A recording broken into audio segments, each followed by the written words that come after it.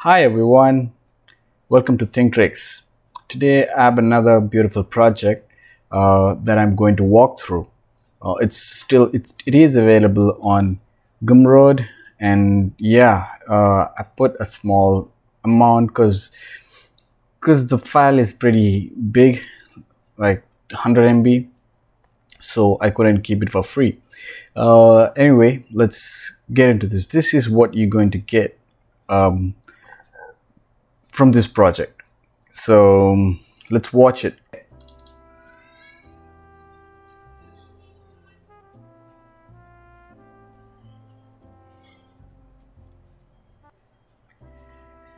So yeah, like you can see, this is the project you're going to get.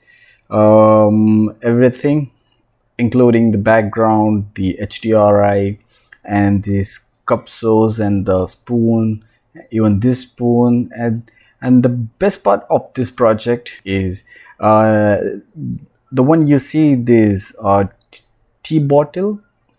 It is semi-procedural. So after you download this one, you're gonna see something like this. This is for the structure.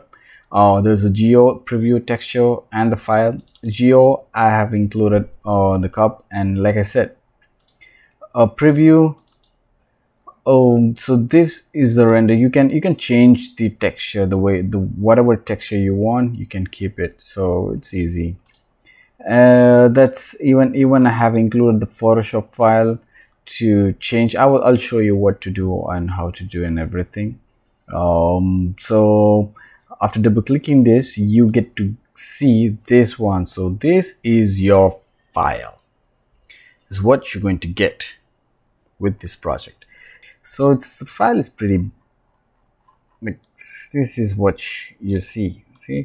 I tried to keep it like a studio, see, like there's a fill light, main light, key light, and the camera, everything. So this is the camera, this is the lights and camera that you see everything. Nothing fancy. I just increased the intensity. That's all I did, nothing fancy.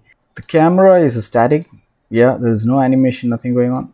And preps, let's see the preps. So preps, I just directly imported the preps. Nothing, I didn't do much. I was like, I'll show you. So before that, I'll explain what's in the object level. So preps, lights, and simulation. I didn't turn this on right now because it's heavy. So if I click it, it's gonna take a few seconds, but I'll show you that. And animation of spoon. So the spoon you see right here. So the movement of the spoon, like, you see that? Yeah, you see that movement? So that is animated, like manual animated. So it's here. See, I animated this by myself. So I brought the file, I animated it, and of course the materials are very simple. It's here. Like, I didn't do anything, maybe a little bit, but so this one, I used this one. So that's this. I pretty much used the default material from Houdini mantra. I didn't, my purpose was basically the movement, the tea powder. So I didn't bother about the shader part. So again, yeah, now I'll get inside the prep folder one by one. So cup, like I said, I did not do anything. I brought the file, I put the material, I used simple material like principal shader or something, and table, of course. So for table, so it's a box. it's a box, a plain box. Like, you don't believe me? See, it's a plain box, and I beveled it. I grouped this part, the edges, and I beveled it because what I've noticed is that every table has this small bevel, like small curve. So I tend to make a curve, and pretty much it. And a UV project and the material. That's it. And the material. I think this is for nothing. This I didn't. Yeah, fancy. So for this, I have a material, or like wood chip, and I imported the texture, which is here, which is right here. So I have included the texture as well. It's here, you can use it. Oh, and I brought that, even the normal map and displacement map, everything. So table part is that much, nothing. It's simple. If you know 3D software, you'll be like, yeah, skip talking. Yeah. And the bottle part. So this prep is different from other. I'll hide everything, and this HDRI is included. I don't know where exactly I got this HDRI. I suggest you not to use this HDRI for commercial purpose, because I don't remember where I got this. So yeah, I'll make this into light. So press D for to get the display option world, and then background, change the color scheme.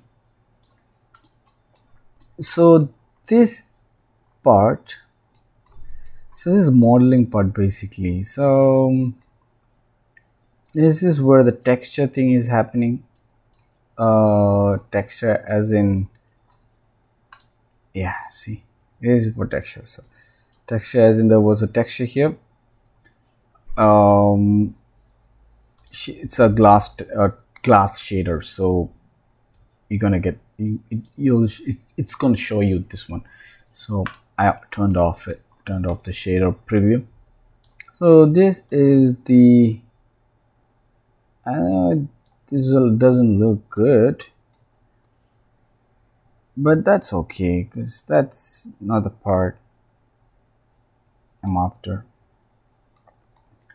And yeah, so this is basically modeling part. I do wanna explain, but it's a long process. I don't want it to, because even you are not bothered about, I believe you're not bothered about this modeling part. You are here for simulation. I know, Houdini FX. So yeah, the main part of this bottle, this main part is coming from here.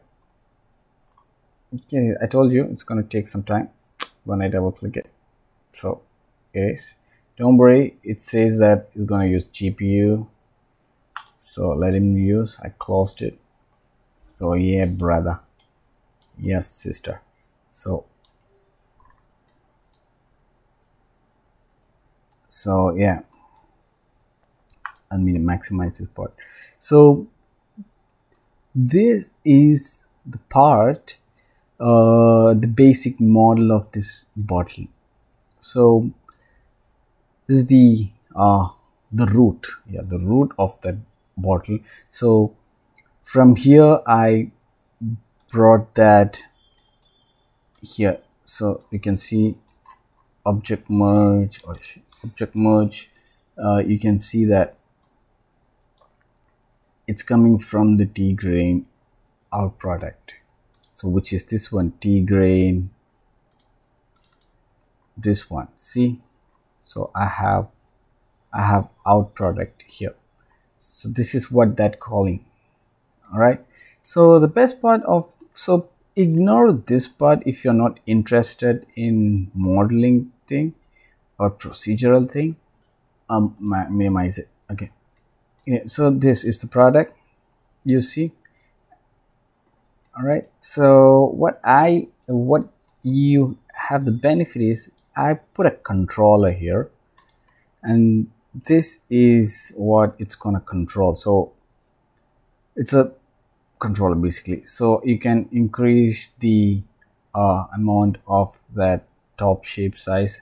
I know the names are really bad, like I'm bad at naming things, so please, so you can adjust that, you can adjust this as well and this as well. So this is the shape height and this is the cap height. So, and bottom shape, see,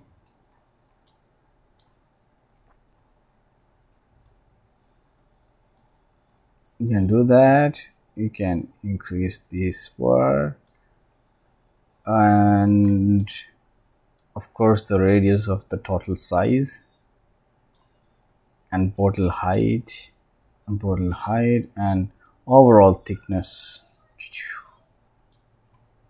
Keep it this much is good enough. So it's all connected, so even the VDB is, this is the collusion part. So yeah, this is the technique I used. I want to tell you this before anything. So you might be wondering, so the whole bottle is not filled with grains. See, I was smart. Yeah, I took only this part because I know my spoon's going to grab only the top part. So I kept only this part. So that's what you're going to see here. See, this is the collusion, and the rest is just a solid. Just a solid, you can see here. See, it's just a solid. And yeah, so look at here. So until here it's a procedural. That's why I kept a line. Here is procedural. Like if whatever you do here, it's gonna change that as well. See, that as well. But after that I sculpt it. So to get that shape, you know, to get that initial shape, see, initial shape, I wanted to be the way I want, you know, the way I want. So I sculpted it using the sculpt node. You can just paint over it. You can pull, like, see, you can pull whatever. So I paint over it. So if you change any of here, see, it's gonna mess, because sculpt is a manual stuff, so it doesn't relate with the procedural. So if you're changing the shape or size of the bottle, make sure you sculpt manually. All right, so then I put the grain like C0.18. I have a pretty good system, not pretty good, like a decent system, 32 GB RAM. So this is good enough for 32 GB RAM. And then so it was touching all my surface of my bottle, so I deleted that. Because if you don't delete that, or when doing the simulation, it's going to spill outside. So that's the reason. And then there's nothing I did here. Very easy. It's all I did is that, like, I have attached, last time I have attached to velocity, this time attraction weight. So it's an attribute, inbuilt attribute inside pop grain. So if you go here, so this is pop grain. I did not use vellum grain because because I wanted to learn pop grain as well. From someone from the forum said that pop grain is better than vellum grain, but vellum is best used for other purpose like soft body and cloth and stuff. So it's artistic. You can change the way you want from the noise pattern. See, you can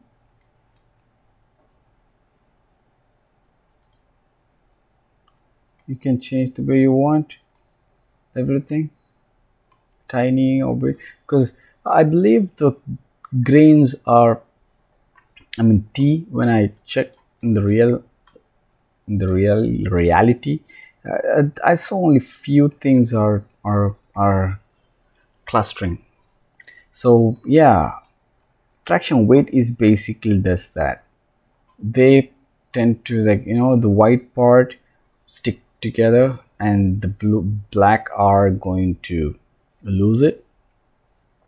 So yeah, and putting a rest node is best practice. So that's pretty much it in the basic setup. That's why, like, it's very simple. It's all about creating the props, all about creating these things. It's preps, and yeah, which I gave you for free. You have it, everything. You have the spoon, everything. So, and look at here, see, this part only going to simulate. So let's get into the simulation part. So I'll jump into the pop. I'll show you the setup of pop network. Oh yeah, so see, I did not use, yeah, it's going, of course it'll slow things down, but that's okay. So see, it's empty, and this is my collider static mesh. Static mesh is right here. I have two static mesh. One is spoon. Sure. See, even, oh yeah, forgot to tell you, even I chopped the spoon, because this part is unnecessary. The handle part is unnecessary. Come on, man. And it's gonna interact with this one. So why would I need this? Because it's a stupidity. So that and this. So it's like optimizing the scene, kinda optimizing the scene. If you keep the entire bottle and the entire spoon, it's your system going to have a tough time. Yeah, so nothing pretty, like, this is the only thing I did. So it says like it's gonna activate only for one. So this formula is basically for pop grain things. For pop grain things, I think for every pop grain you have to keep this, because you are not generating particles every frame. Only one frame it's gonna generate, and that's it. And then the rest is simulation. Then the rest is the effects. So all geometry first, of course, first input, which is here, first input, all geometry, and nothing fancy. So this is attached to the particle source, which is right here, attached. You can go higher if you want. If you have a 32 GB or above RAM, you can increase the 18 to put it like 1 or go 0.9, as you guys know, right? So the lesser the particle number, the larger it is. The constraint iteration, the default is pretty 5 or something, so I kept it 60. For pop grain, from my experience, pop grain has a lot of things to do with the constraint iteration, scale kinetic, internal collision, no, clumping. Yeah, so these are the Let me see. Let me see what more I did. See, I did not do anything. See, toggle pin, did not do anything. No. Clumping, yes. I made a clumping 0.5. That's the only thing I did. Yeah, that's the only thing I did. And scale kinetic is important. So you have to be careful with scale kinetic and constraint iteration. They mess things up.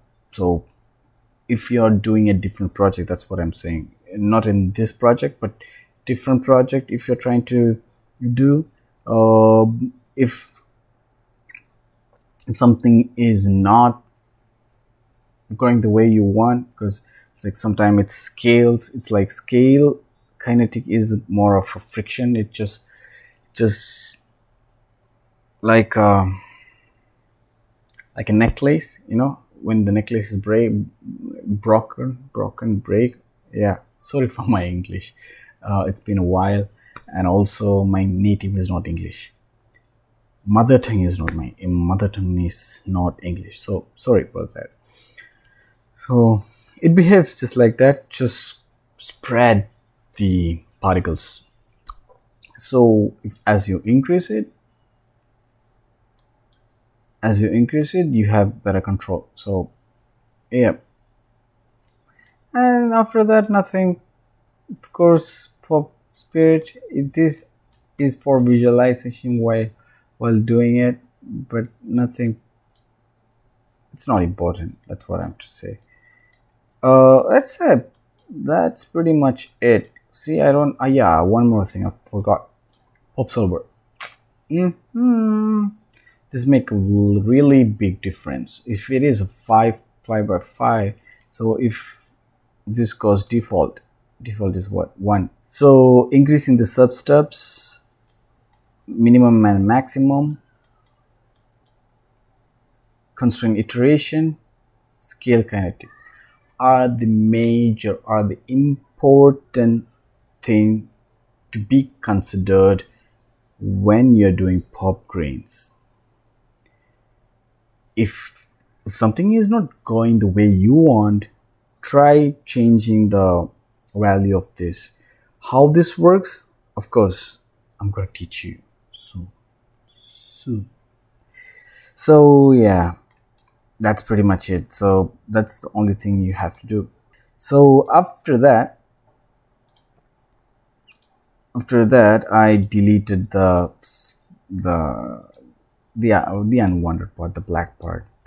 See, I kept only this. I kept the source file and I delete the rest of them. And about this, don't have to worry. Like, don't get nervous seeing that. Oh my god, attribute rankle. Oh my god.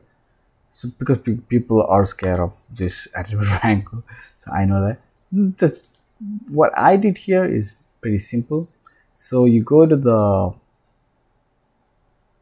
pop grains here. You go to the grain and you have this UpRes. Boom. So after this, just click.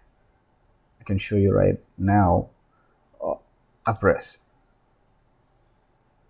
Oh damn.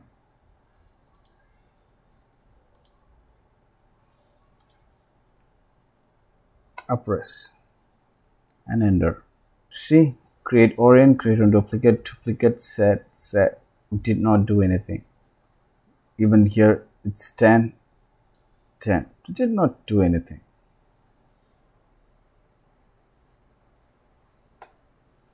I deleted that because it's taking time. It's the same except the color I gave it inside here. So that is what, because I like that color and I don't want it to mess things up down here. So that's it. I'm gonna uncheck this one, display off, so that my viewport is much faster. So right now will be faster. So that's it. I have explained about the lights. It's like video editor have done everything in 1 hour, and then he spent 3-4 hours to get the exact soundtrack, just like that. It's like simulation is so simple, but getting getting the right lights at the right position is a pain. So check what I did here. If you like this lighting and play around. So preps is nothing, like I told you, and animation also I did. The spoon part, yes, I wanted to show you the spoon part, where so collusion part. See, I deleted the half. I told you, right? So I wanted to show you that it was the half, and I polyfilled it and took that as the collusion geometry. It's here, collusion geometry. And then I wanted to discuss about the texture. Like you see here, right? So you see here, so you can change the texture. So I'll show you how to change the texture just by placing some texture that you like. So here is the PSD, double click it. Meanwhile, I'll go look for the glass is here, glass is here. So I have put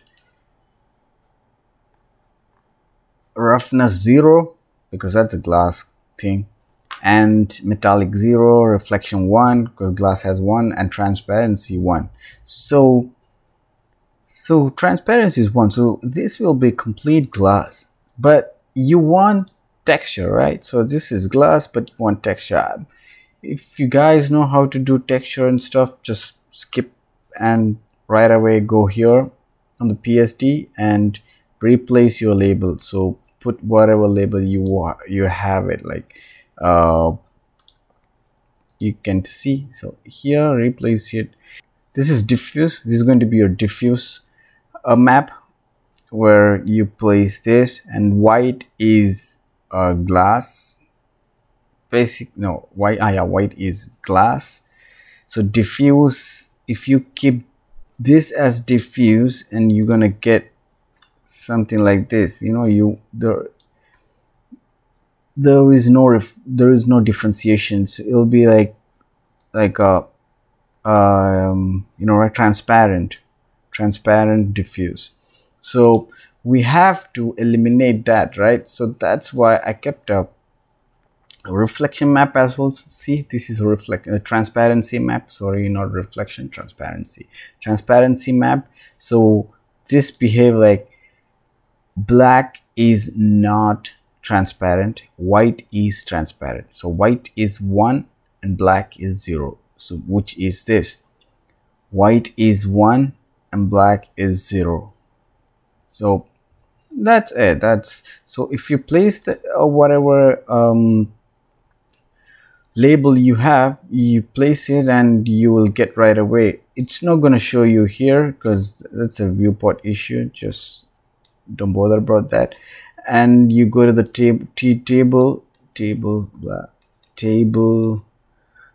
tea bottle, and here is where the texture is coming. But if your texture is like bigger or smaller or stretchy, you can adjust it over here, like scale, play with the scale if it is out of scale. Okay, so there are chances, because UV is not proper UV. This is just a projection, orthographic projection. So there's no much thing. So you can trust the UV. You might need to tweak a little bit here and there, you know, understand? So yeah, the Photoshop part is that much. You have to save. You don't have to save the transparency one because it's already here.